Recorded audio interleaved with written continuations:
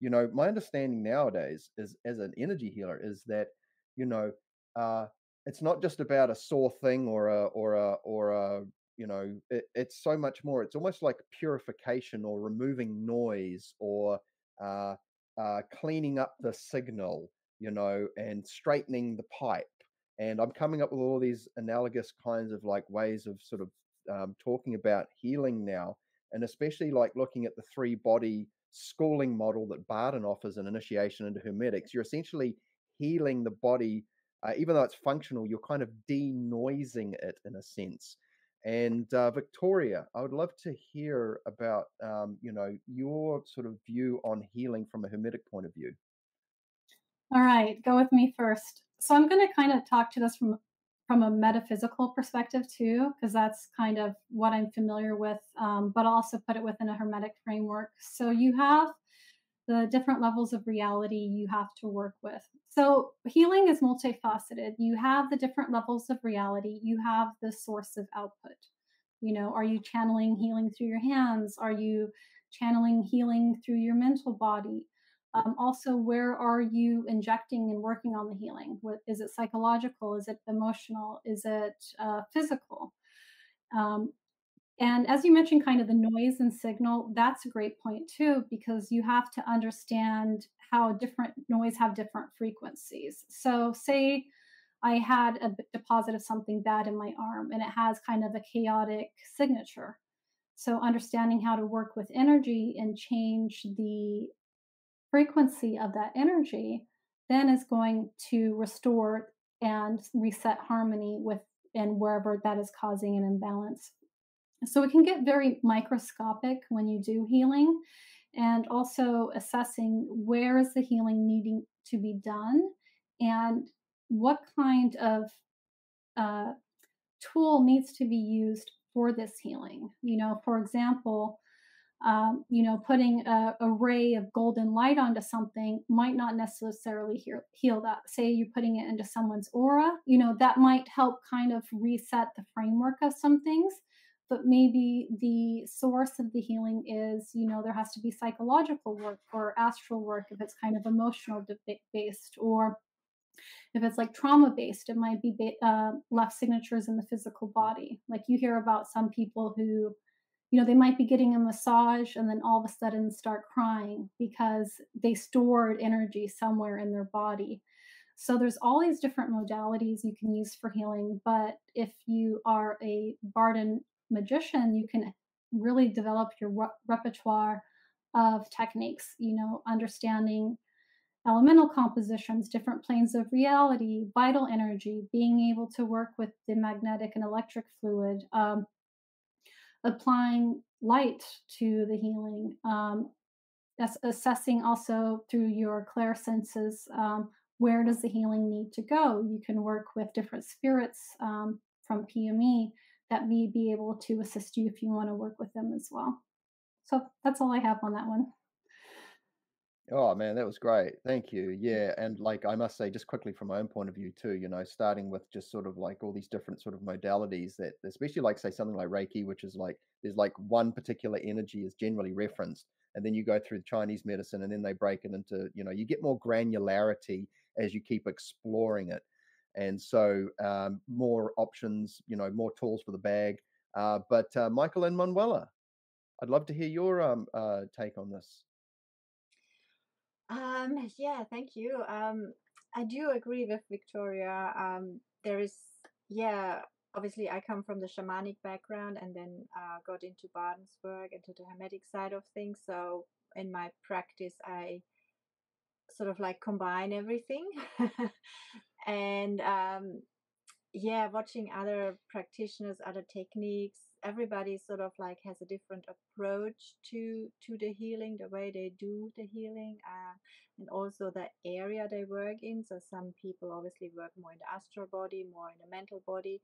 Other people bring in beings, but personally what I find the most effective healing is when literally I don't do the healing. Like in generally I don't do the healing.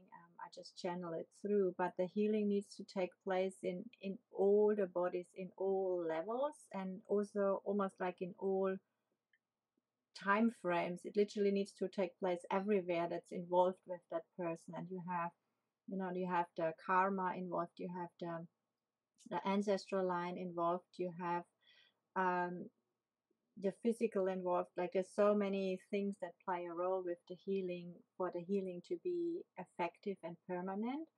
And everything is energy, so you're sort of like, changing the frequency of the energy, or you're taking the energy out um, to align that person to their true nature, to their true potential, or to bring them back to, who they are, their true connection. And yeah, in my healings, I literally just work with the soul family of the person, or the spirit guides of the family, and they do the healing. I let them decide what is happening, and I'm just sort of like translating. Obviously, I'm very clairvoyant, so I see what is happening, what are they doing, and then get the person to just facilitate it by exhaling or moving, or depending what is needed. And I find that quite effective, especially when there has been a sexual abuse.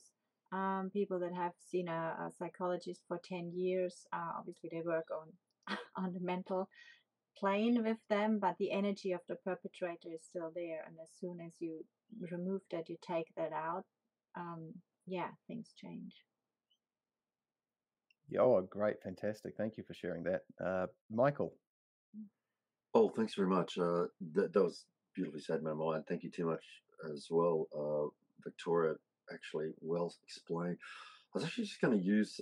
I generally had a very fast approach to healing from a very young age, and also with my background, I was cuts and burns and that kind of thing. I was exposed to a lot of physical damage around me as well. And when I started the work a long time back, it was phenomenal how quickly you could heal yourself. And then once again, with other people, it's a little bit different. There's another thing about what they're eating, and also once again, it could be karmic that Manuel said about as well, or it could be in the energy field. One of the first really supercharged energies was obviously when I learned A light blue from the Kabbalah. We're taught that and got to really balance it. I still use that as well. It's one of the big issues happens on aircraft when we're about to take off. The decompression, a baby starts screaming. It creates this negative energy with a lot of people. That's probably one of my things. I'm just going to harp on this just so I can finish this. Put A light blue just to that, like a real monk, like a really powerful. Put that through, obviously the mental astral plane. Do that. It's really good. It calms the babies. The decompression stops, all the guys going, shut that baby up. Mentally you can hear it. I'm sure you all do. It just kills the energy of the plane. You tune into the decompression that's going on inside the fuselage. And anyway, it's an oldie but a goodie. It's one of the ones that it's obviously works through. Obviously, we also get ourselves out of the way when high energy channel energy might be used, or if you're going to change the frequency of water, the vibration, because water is once again one of the great healers. You become that instrument that you can change, even if it's tap water or something. Like, you should be able to sort of do that, or bless anything that's there just by your presence, and obviously your other side, whether it be your guides or any of the big powerful genies or principals that want to work with you, that they'll just come in, just step aside there, little fella, and away it goes. There's so many different aspects, like you say. It's like a multitude, depending on what's required for the job, And sometimes there's people that just they do not believe in this sort of holistic energy. They're so sort of tight, and you're doing massage work on them, they're so boxed in. You kind of in one way just only putting out like an astral bandage on their wounds. There's nothing you can do. It's like, okay, if you're going to keep eating that garbage food and pouring in, television into your head, you're going to go the way you're going to go, kind of thing. So there's other ways you can just resolve situations in a home, or harmonize situation in a work confrontation too. So it's all different layers of healing. It's all quite elegant in the way that we have to approach it. Either get totally involved in putting the band-aid in, or pulling back and letting the big guns roll through, so it's a particular light or a particular element or energy that's relevant to the situation. Ultimately, in Hermetics, it's all going to come back down to the physical and material. It's great having it all up there. You might be able to clear it in the astral or the mental, or, from the Akashic planes. But if they're not going to be the subject tuned to it, that's where it's going to, it's the buck stops there, sort of approach to things. You can only go so far, and then you have to move on.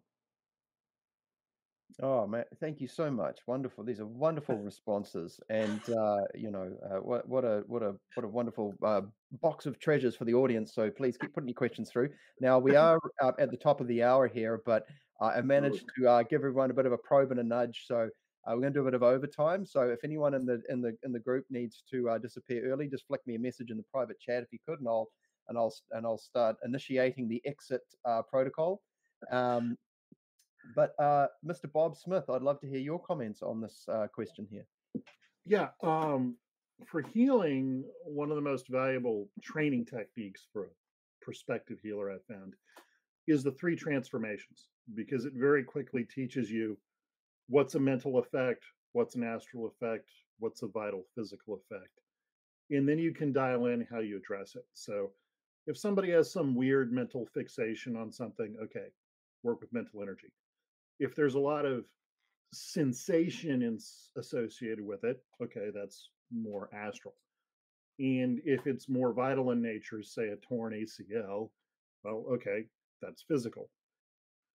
Now, these energies, just like Michael said, propagate through all the different levels of reality. And if you work really hard with one, it can transmute down into another and help with a given problem. But pay attention to what the source of the problem is. Is it mental? Is it astral?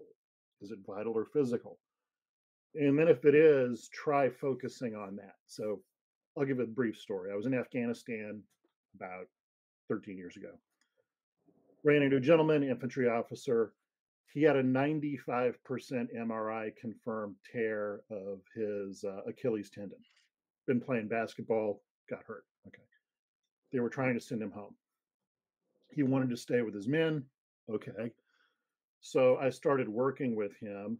I gave him a very basic energy technique to work with it, but I also gave him an herbal formulation known as bone knitting powder. Now, this is the formula you give people who have broken bones or ligament and tendon injuries. He went from a 95% confirmed Achilles tendon tear to 15% in 4 weeks. Now, this was in a 40-year-old smoker living off prepackaged MRE food, getting 4 hours of sleep a night. And when this happened, the supervising surgeon accused him of fabricating the injury because he couldn't believe that something that would normally take 6 months to heal was largely resolved in about 4.5 weeks. And I lost track of him after that. But the kind of point that I'm getting at is if you can identify the root source of the problem, mental, astral, or vital, then this allows you to dial in on a better treatment protocol for solving the problem. And again, you can overwhelm that by going really strong on a different level of reality, and it will kind of propagate through.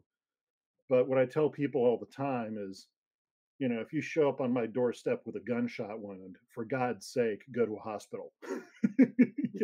My waving your hands over you is probably going to help on some level, but go get the bullet taken out and get the tissues sewn back together, and then we'll work on speeding up the healing process of that. As some people here know, I was an acupuncturist and TCM practitioner for a few years, and you would frequently see people show up who were desperate, that they had a problem and they really wanted help, but they were trying to address it through the wrong modality.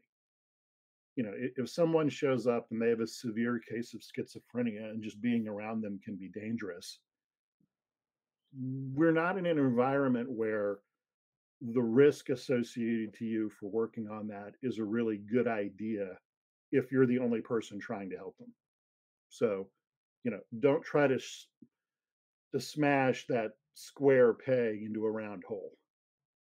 Try to figure out the root cause of something and go at it from that direction. That's what I would advise most people with the healing process.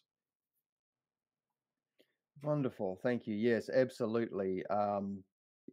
I I had a family member come to me. Had been T-boned in the back. He was sitting in the passenger seat in the back of the car. He's a big, stocky weightlifter, bodybuilder fella, young dude, and he got T-boned.